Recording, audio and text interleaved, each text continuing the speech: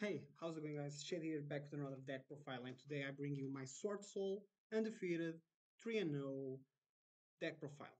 So I went to locals today, and I had nothing ready, so I just decided to take good old Swordsoul. And yeah, I just went undefeated against Unchained, Branded, and Mikanko. Mikanko was actually my toughest matchup. Actually, it's actually kind of annoying to deal with, but we made it. We won 2-0 against Unchained. We went 2-1 against Brandon and 2-1 against Mikanko. And yeah, it was really fun. The Mikanko matchup, especially because it was really hard. I really needed to do my best to win that one because it was really just really hard. Yeah, uh, I'll apologize in advance for the quality of the video, but my tripod broke, so I need to record this so that I can give my take on it for you guys on my laptop webcam. And if you know laptop webcams, it's atrocious. Okay, so I'm apologize, but I needed to show you guys this. So yeah, let's get into our deck profile. And if you like my videos, drop a like, comment down below if you have any questions, and yeah, subscribe to never miss any of my content. Let's go. Main deck, 40 cards, Swordsoul Engine. We start triple Moye, triple Long Yuan, double Taya, triple Ecclesia, triple Emergence, double blackout. So Moye, Long Yuan are the best to start off because you can just discard monsters or use monsters in your hand to play with them. So Taya needs you to have already engine in your graveyard. So it's not the best, especially because it can be easily disrupted since it's not an ignition. It's not a trigger effect. It's an ignition. So yeah, Taya is not the best starter, but he's really good on, for example, top decking situations. It's really good to just top deck into it as your one card in your hand and just go and banish from the graveyard and get your plays going. Um, so yeah, Ecclesia is just either Taya or Moye for free, and it's not use it doesn't use your normal summon if you go second. And Emergence, just consistency again.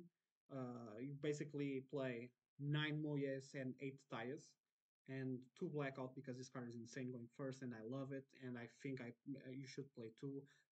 You don't want to just lose access to it when you have to discard it with Long Yuan.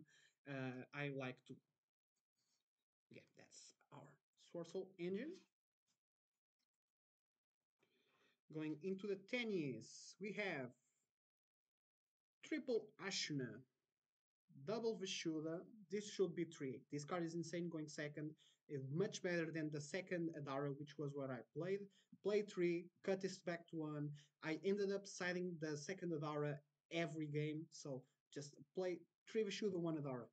You were not going to miss it. And it won't stop you from having the going second full combo to play and just completely disrupt your opponent. And the one Shitana because Shitana is good situationally as a level 4 body they can get to extend your synchros if they get you get disrupted on, for example, Moyi for some reason.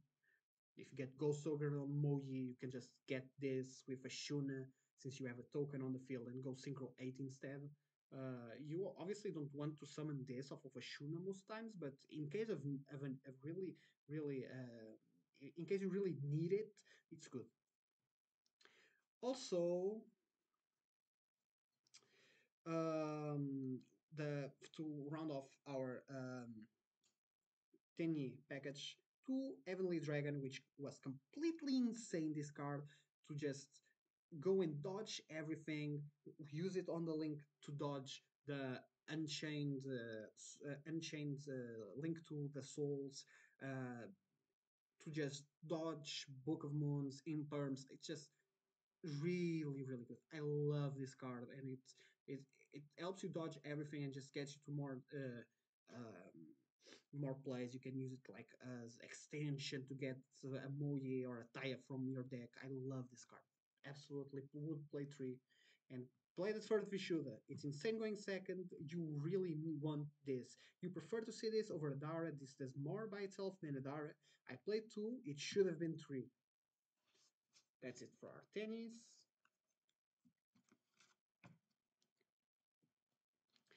Going for our end traps, triple Ash. Ash is just insanely good generically. Must have in when you have like lots of spaces. It's just insane to have. It's an FTK against branded most times, and it's just really good generically. This was my miss. I would not play Effect Veiler again. Uh, it's only good going first. It's really a really meh card. I don't like it. I played it, but I would play anything else over it. I would 100% trade it off. I just did not have anything better. Oh yeah, Nibiru, of course. It's insane this format. If you want to play it, you can absolutely play it. It's really good, and it actually helped me won a game against a chain. Triple Imperm, because it's insane as an end trap, it's way better than Veiler. It's really good going first, it's really good going second. You can use it as a board breaker or to interrupt any combos, really good. And Triple Book of Moon, because it's also good going first and good going second. It's a board breaker, just like Imperm, that can also be good going first. And that's it for our main deck. Getting into our extra deck. Two Tenyi link ones and the one link to standard. Link 2 is mandatory as a nice option to extend. The 2 link ones are extremely mandatory to just go into your Tenyi place to disrupt your opponent. Really good ratios. Going to our synchros, starting with the Swordsoul synchros, 2 Qishao, 1 Longyuan, 1 Chengying. Qishao, you don't really want to play only one. You want to go for this almost every turn. I did not miss the third one, and it's just really good. It's a negate on your opponent's turn. It's a negate that can also, if you on your turn, get you like um, extensions, get you the long one, so you can go into a synchro 10. I like it a lot. Actually, love it. Long Yuan, since we're not playing Baron, this is a budget version because I do not have money for Baron. So yeah, Long Yuan is the one that I end up making the most because it's like a double disruption. It just banishes one when your opponent special summons and banishes another when your opponent activates spell trap.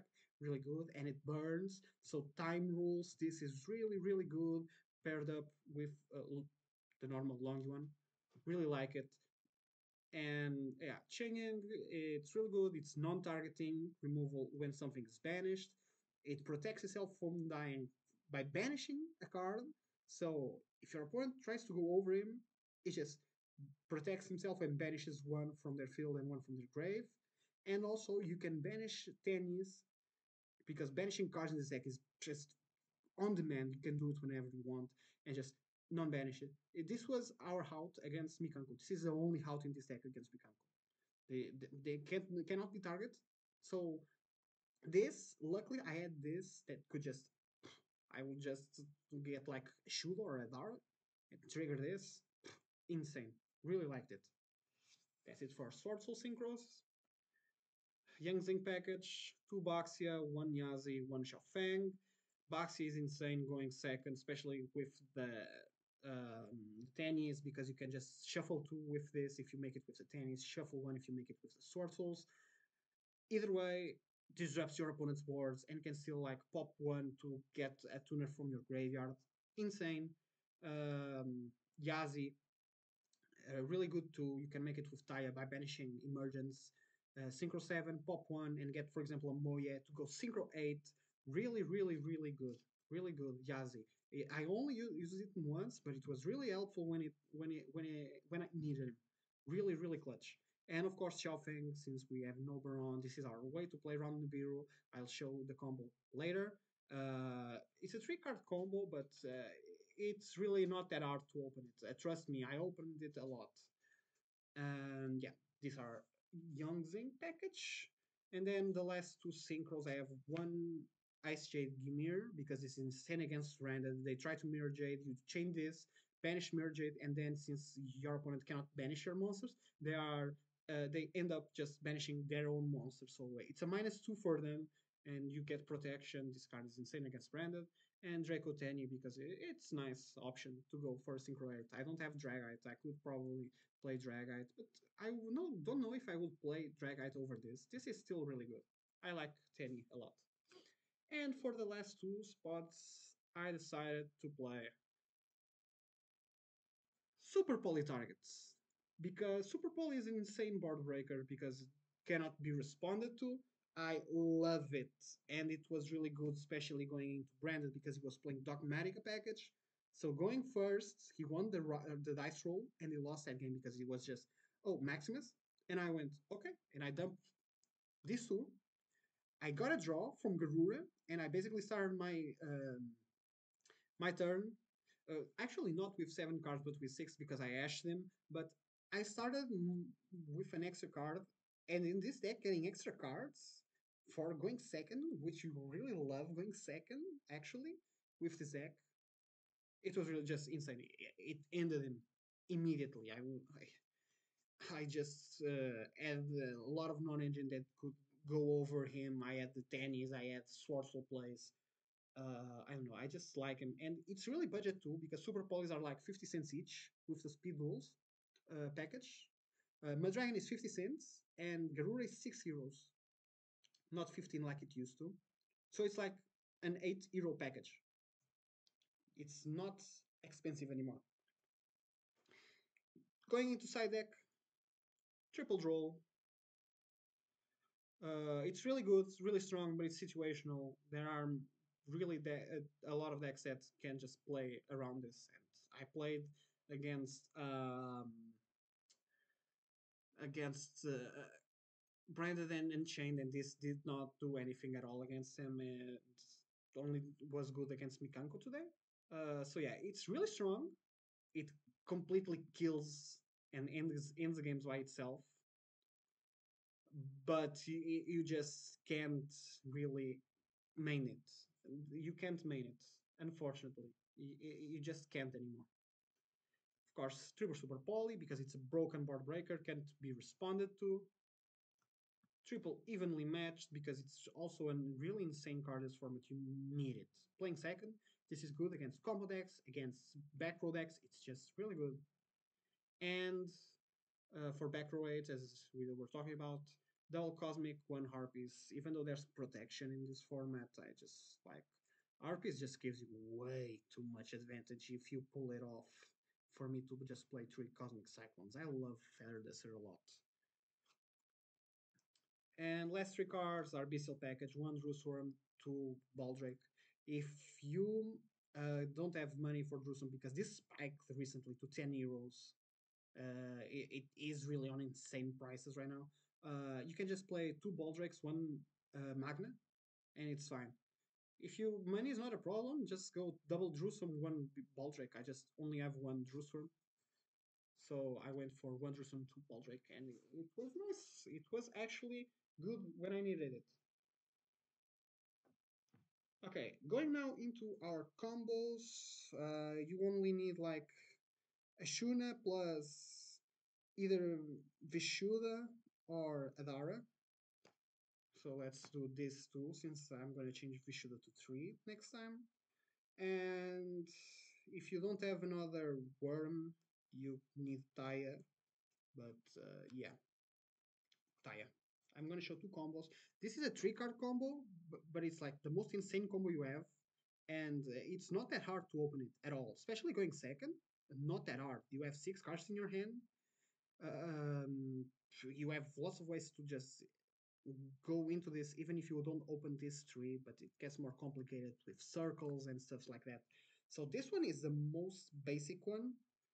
Let me just take out the cards that we need for the combo later on.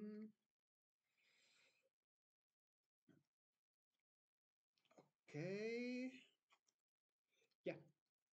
Let's go into it. Tokens right here so you know the zones. Let's get my extra deck over here. Okay, so this is really good going second or first. First is still insane because he plays around Nibiru. But the great value is going second. So you go Ashuna, special, link it off for Monk. You want to link for Monk, and then you can special Vishuddha since you control no effect monsters. And then you can go Ashen effect to banish special Adara. Now Adara and Vishuddha can synchro 8.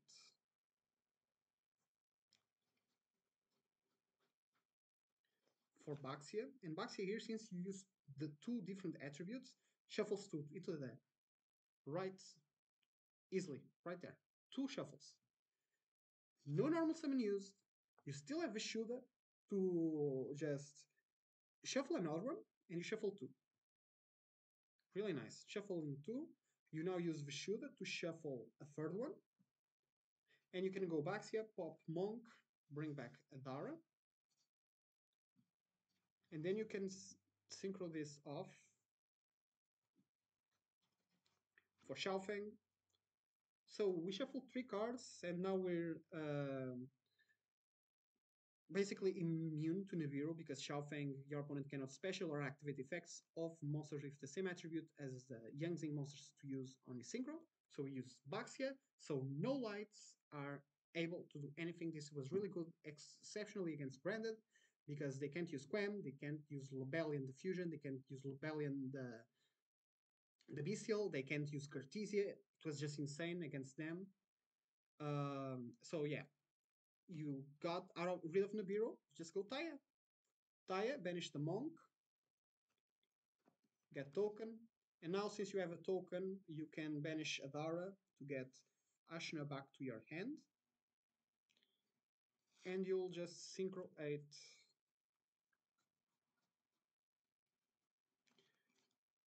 Chixiao. Chixiao 1, Taya 2. Taya can just send another Tenyi for next turn, for example, a second Vishuddha. And Chixiao just gets you Long Yuan, and now Long Yuan will send Ashuna, get itself, get a token, and Synchro 10. It is where I like to go into Long Yuan. You can go into Chang'an or Ice Shade instead, but I prefer Long Yuan. So yeah, this was your going second combo. You shuffle 3 cards, you got your light lock, and you got full combo. Now, let's go, for example, just Vishuddha, any random Swordsoul card, or Worm plus Circle.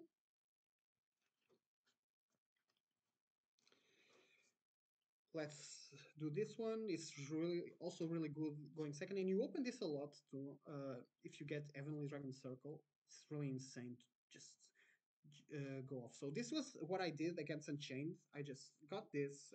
I booked the rank 6 so that I could go into my tennis, and then I just link 1, force out the link 2 they have.